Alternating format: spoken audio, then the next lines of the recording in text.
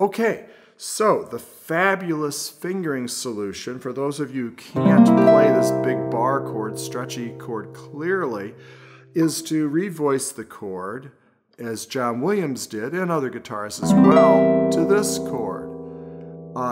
Some would say it's a little more guitaristic. I think it's a little easier to grab. Sounds very nice. The notes are in the upper octave, which maintains the intensity of the chord. Remember, you're coming from here.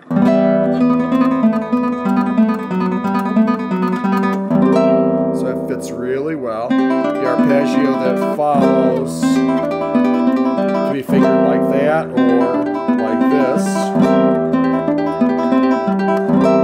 Either way.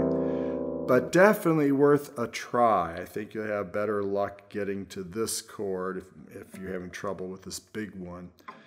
Definitely give this fabulous fingering a try.